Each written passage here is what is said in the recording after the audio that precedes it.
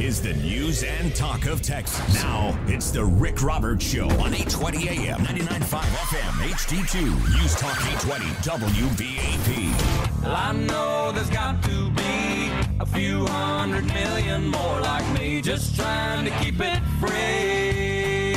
Yeah. Rick Roberts starts right now.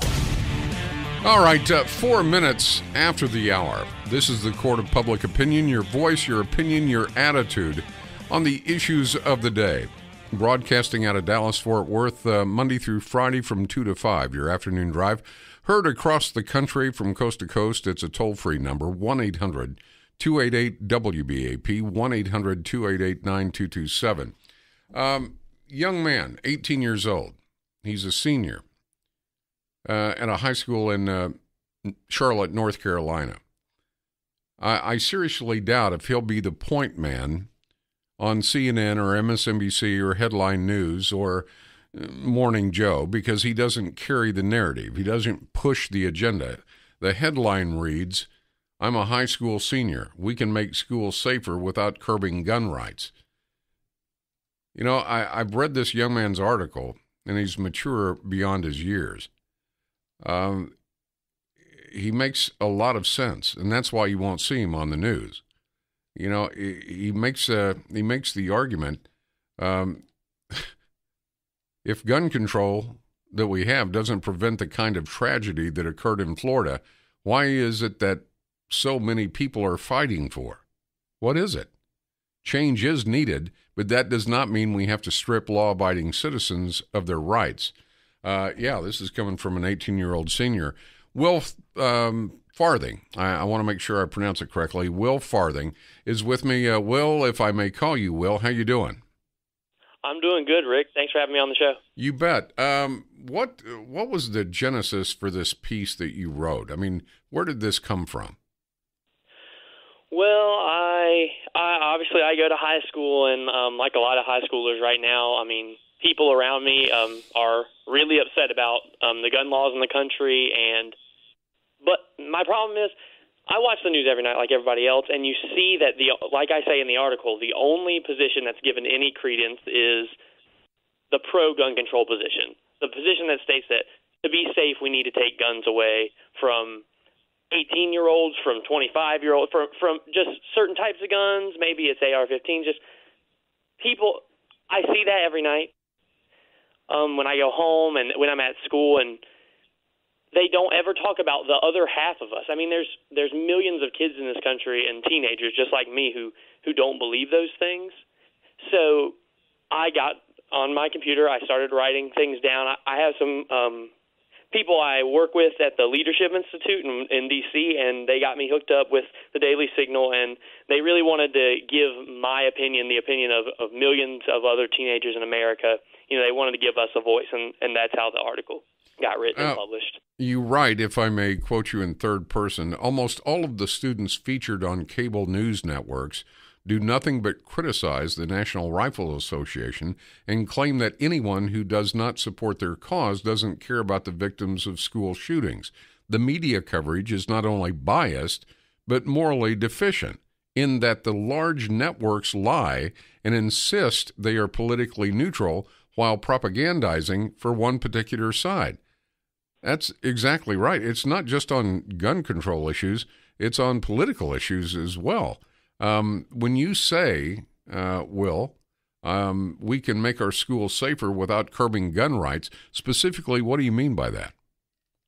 And in the article, I talk about this a little bit. I say, and as we saw, actually, in Maryland, I think it was yesterday or the day before, there was another school shooting, and right. An armed resource officer, a police officer, stopped the shooting. He fired at the shooter, and as far as I know right now, only one person has died, and that's the shooter. And that's the solution I pose in my article, is that the government spends millions and millions of dollars on things that, you know, aren't worth spending money on. And they waste our money. They're inefficient. And so I advocate for cutting money from other parts of the government and from state governments and the federal government, and giving money to schools to put at least, I would support 2 or 3, but at least one armed police officer on school campuses from the beginning of the school day to the end of the school day. Oh, what about, and by the way, in that school shooting you were talking about, the gun smoke hadn't even blown away before politicians were jumping in front of cameras and saying this is why we need to get rid of AR-15s and different background check. Well, first of all, the kid used a pistol, and it was his dad's legally purchased. I got a question for Dad. What do you do with your firearm when you're not using it? Obviously, you don't lock it up. You talk about raising the minimum age when it's legal to purchase a rifle. Expand on that a bit. In the article, I don't advocate for raising the legal age to buy a rifle. I talk about, Florida recently passed their law that raised the age of buying any firearm from 18 to 21. Right. And in the article, I complain about how we're in the eyes of the law, 18-year-olds are adults in America. We can be tried as adults. I say we can be drafted. We can serve our country and die overseas, but we can't purchase a firearm. And in Florida, you can't. So I just see that as unconstitutional, for one, and I'm glad the NRA is suing the state of Florida to, fight for those 18 to 20-year-olds' rights. But I don't support any ban on almost, any weapon at the time. I think that the more freedom people have, the safer we all will be. So as far as the gun bans go, I'm not in support of that whatsoever. Well, you write that for those of us that support the Constitution, Florida's new law is just another example of liberal idealism, limiting the rights of citizens while also failing to accomplish its goal. I couldn't agree more with you. At the end of the day, do you think that maybe was a knee-jerk reaction to the Florida school shooting? Yes, and I do. And I hesitate to speak too negatively. Those people have gone through a lot, and I understand that. I can't imagine what that's like. Thank God I have never had to go through a school shooting, or my community has had to go through that. However, if every time something bad happens, we resort to taking away the rights of Americans, that's a dangerous precedent to set, And so now one constitutional right has been taken from the teenagers and 20-year-olds of Florida. And, if, let's say, and after this Maryland thing, handguns, are those next because we're afraid of a school shooting with handguns? It's just a slippery slope in my eyes. And, in the end, yes, I think that the Florida legislature did what they did because people are emotionally upset, and they want some comfort from the government right now. And so that's why Florida did what it did. Talking with William Farthing, I'm a high school senior. We can make schools safer without curbing gun rights. As I said, you probably won't see him walking point on CNN or MSNBC because he doesn't drive that narrative. He doesn't drive that agenda. When we come back, Will, I've got to step aside very quickly. When we come back, I have a question. And I know you're a part of the, shall I say, school group, teenage group. We saw thousands upon thousands of teenagers coming out in support of gun control, the walkout. Do you believe, based on what you saw, they were being manipulated, orchestrated as political pawns in these demonstrations and what you heard was going on? Will Farthing is my guest. We'll come back, take your calls, and he'll answer that next on News Talk 820 WBAP. All right, 4:17 the time. He's a high school senior, wrote a piece, We Can Make Schools Safer Without Curbing Gun Rights. He is 18-year-old Will Farthing. Will, I asked right before the break, you have witnessed the same thing we have. CNN, it was wall-to-wall kids saying they need government help, they need the government to do something, blaming the NRA. I mean, it was on and on and on. Do you believe that these kids, in some form or fashion, were being manipulated to further a political agenda? Yeah, I really do, and not all of them. I think, because the media made it seem like the walkouts were for, to show solidarity for the people who have been killed and for victims. And so a lot of kids, I think, walked out for that reason, not particularly supporting gun control, but just to show that they care about the people who died.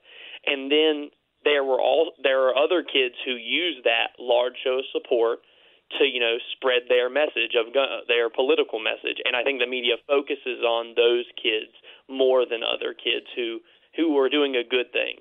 That's what I think. Well, have you ever been contacted by CNN or MSNBC? No, I have not. I've never been contacted.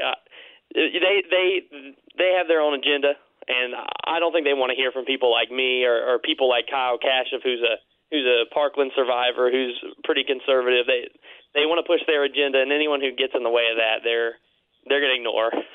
Yeah, well, you make that statement in your piece that people that don't fall into the crowd, so to speak, under the tutelage of Democrats, and I'm not making this a Republican-Democrat thing, but you've got to recognize it for what it is. You're saying that your viewpoint is being largely, if not totally, ignored. Of course it is, but that's nothing new. If you're a conservative young person, I mean, has CNN or MSNBC ever said anything about or anything positive about the pro-life movement, or about the gun rights movement, or about lowering taxes? Everything that is conservative is bad to them, and they will avoid it like the plague. And so the fact that they didn't want to put kids who support gun rights on after the Parkland shooting and after other school shootings doesn't surprise me in the slightest, and it really shouldn't surprise anyone in America at this point. Well, you also write about something that I talked at length about, most people didn't even know about. You write, in fact, if the Obama administration had not pressured school districts to lower their discipline rates to combat the school-to-prison pipeline, maybe the Parkland shooter, 19-year-old Nicholas Cruz, wouldn't have slipped through the cracks, and the justice system would have prevented that tragedy that occurred at the high school. Tell people about that. All right, so during the Obama administration, there are high discipline rates on students of different backgrounds, different races, different everything. And so the Obama administration wanted to cut down on the negativity towards students from disadvantaged backgrounds who were going into school and getting in trouble and then maybe getting arrested if they did something wrong. And there was this so-called school-to-prison pipeline where these students they had a bad upbringing and they never got a chance. They went from school straight into a hard life of crime or, being disadvantaged. So the Obama administration, through their Department of Education, encouraged schools to cut down their discipline rates. And some schools, they talked about, maybe holding back funding. And I know there were some threats there. I don't know how deep it ran, but lots of counties around the country, including Broward County, and that was on Fox News the other night. You can see how the Broward County Sheriff's Department and the specific high school, they didn't report certain, bad actions on the part of Nicholas Cruz, who ended up committing the shooting. And if they would have, that could have, and he would have gotten in trouble and maybe incarcerated or institutionalized, maybe that could have prevented the shooting that happened in Parkland. Yeah, the the school to prison pipeline is something everybody needs to, you need to vet that. You need to take a look at that. And hopefully we've reversed that action, because that makes no sense at all. You also write, regardless of past failures, everyone knows that a determined shooter will find a way to get a gun. All the restrictions in the world won't stop a deranged teenager from taking a parent's rifle and trying to murder his classmates. Why do you think so many teenagers don't understand that common sense approach to this? Honestly, I don't know. The funny thing is, I wrote that statement 2-3 days before the Maryland shooting, where a teenager stole his parents' pistol and shot up the high school. So it reigns true. But I think most students who support gun control see the government and what they're doing, trying to control people, as the only way to really keep us safe. They don't get that. they think if the government makes a law, like they say something's illegal, then that's the last word on it. People aren't going to do it. It's illegal now. And they completely overlook the fact that people break laws every day, and that is the nature of humanity. People do things wrong all the time. So I think that they're just so trusting that if the government does something and tries to prevent something, that it's really going to make a difference. Yeah, you also wrote, like I say, you're mature beyond your years, and you've done some research before this piece, I can tell. As a nation, we should not let the victims of the shooting at Marjorie Stoneman Douglas High School die in vain. We need to stop with the rhetoric that more gun control laws will make any notable difference when it comes to preventing school shootings. And then you lay out some solutions. You don't just talk about the problems as far as armed police officers and things like that. I got to ask you, what do you plan to do? Because, as I say, a very good piece. You're sort of swimming against the tide, certainly politically, and with other teenagers. What are your plans? What do you want to do when you get out of high school?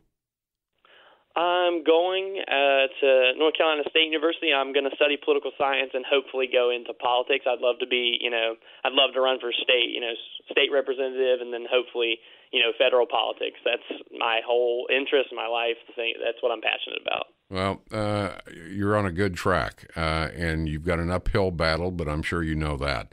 I want you to stay in touch with me, will you? Oh, of course. Will Farthing, great piece.